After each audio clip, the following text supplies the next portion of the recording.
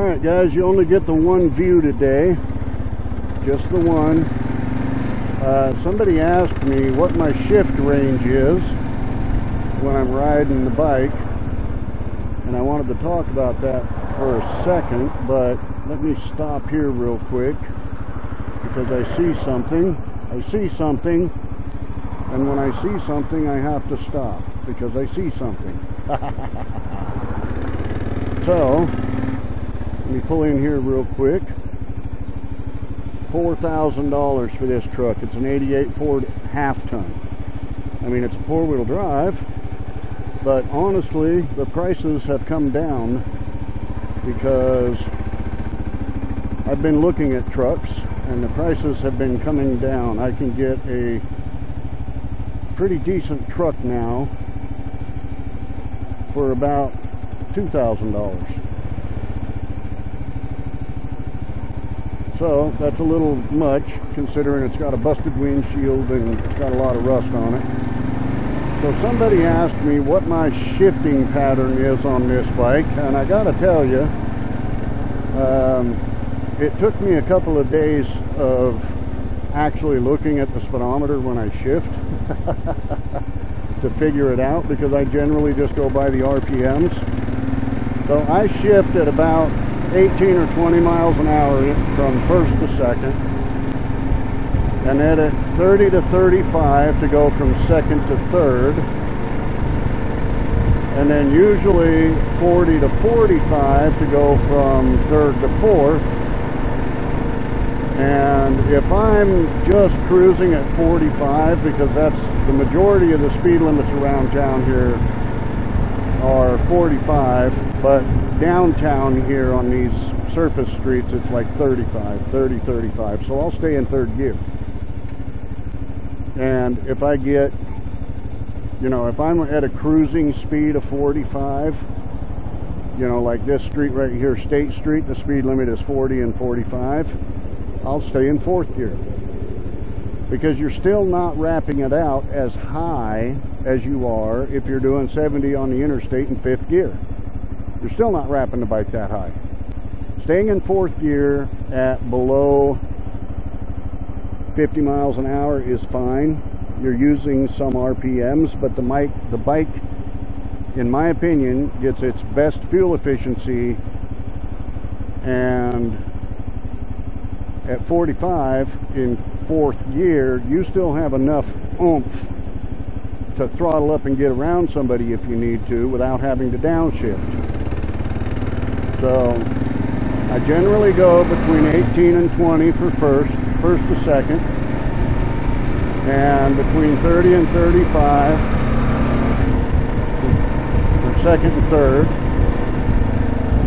And if all I'm going to be doing is 35 or 40, I'll just keep it in third.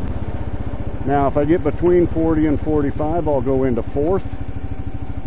And then depending on the situation, if I'm on a highway and the cruising speed is 55, then once I hit 55 I'll go into fifth.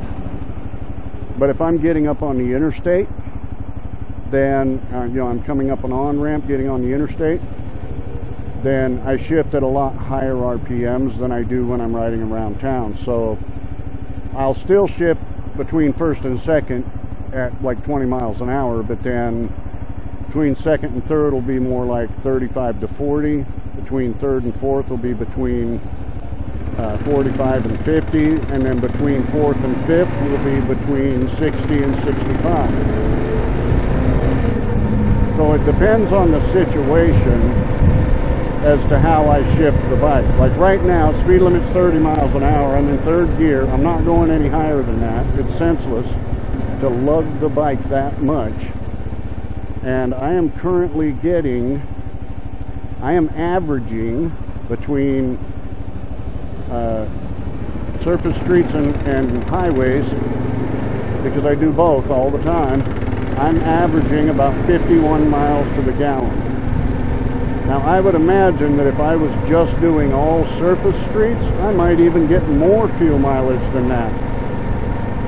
But because I'm doing both, I'm going surface streets and interstates and highways, I'm averaging about 51 miles to the gallon, which I'm pretty impressed with, considering that the fuel mileage on this bike absolutely sucked ass when I bought it. But like I said in several videos, I had a mechanic friend that told me that every vehicle manufactured is set for the best fuel efficiency at sea level.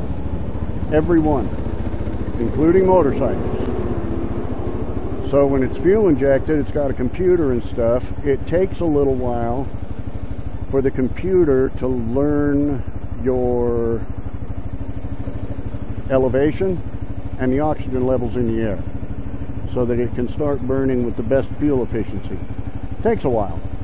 It took about 1,800 miles on this bike to get to that point. But once I started hitting that, you know, I was getting 35 miles to the gallon when I bought the bike. But then I went from, see, I just went into fourth gear and it lugs too much. I'm only doing 35. So, and going up this hill, I've still got plenty of power to continue if I need to. If I was in fourth gear, I would have had to have downshift or just lug real bad or whatever. I don't like that. I've been riding bikes for 38 years and I've never lugged a bike. But I've had a plethora of people on this channel telling me to lug the bike. You need to lug the bike to get your best fuel mileage. Well, I don't lug my bike. And I'm getting 51 miles to the gallon now. I don't lug it down. I use the RPMs that were given me. Not a through street. Well, that's just fucking great.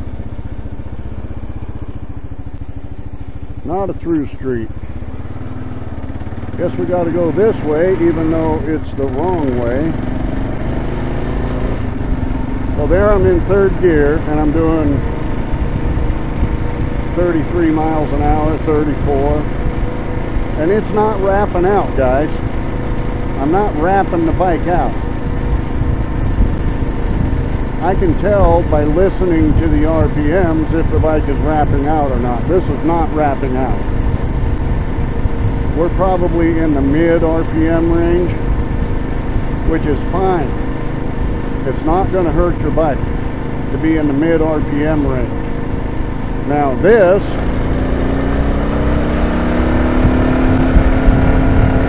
is still not wrapped up at 45 miles an hour. That's still not wrapping as high as it does on the interstate at 70. So, and that's third gear. And no, I did not change my sprockets or anything. This bike is fully stock mechanically. I mean, other than putting the windshield riser on there and handlebar risers and different mirrors and a skid plate and different pegs, this bike is stock. I have not done anything to it mechanically. So yeah, it'll get up to, you know, 45 or 50 in third gear if I need it to.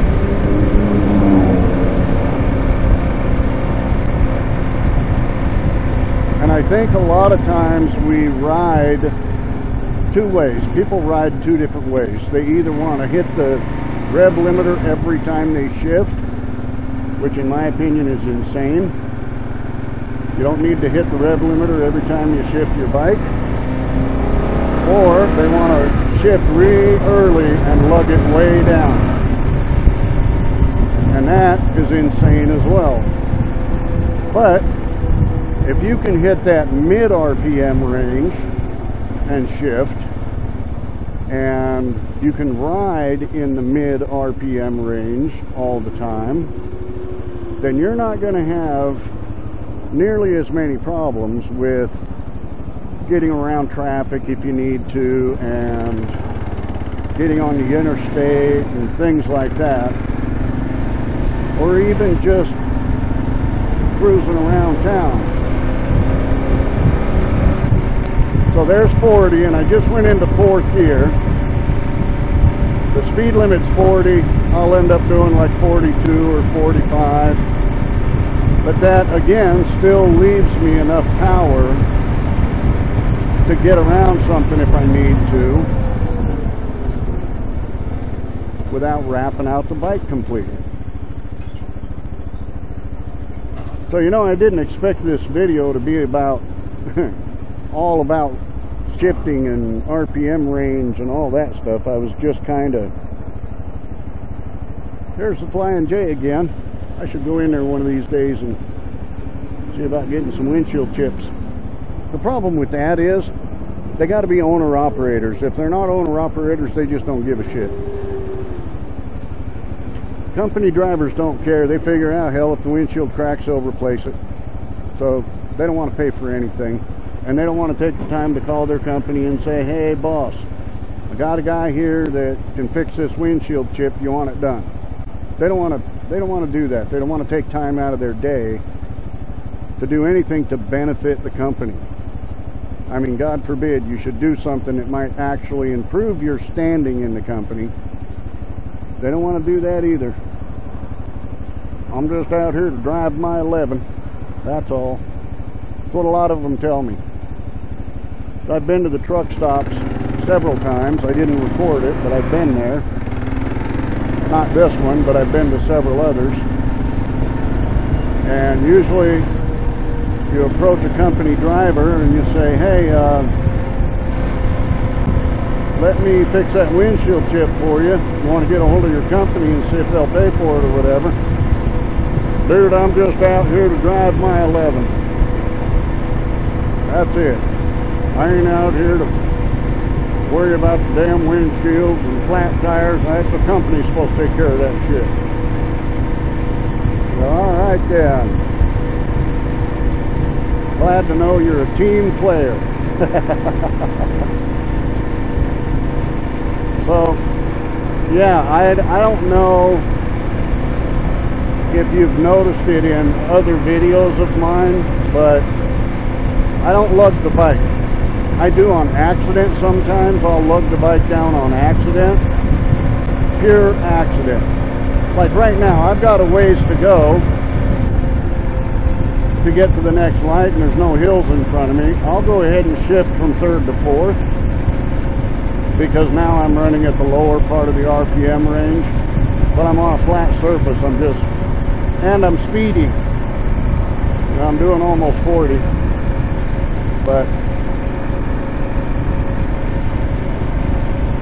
it just depends on the situation as to whether I'm running at the mid RPM range or the higher RPM range or staying in the lower RPM range.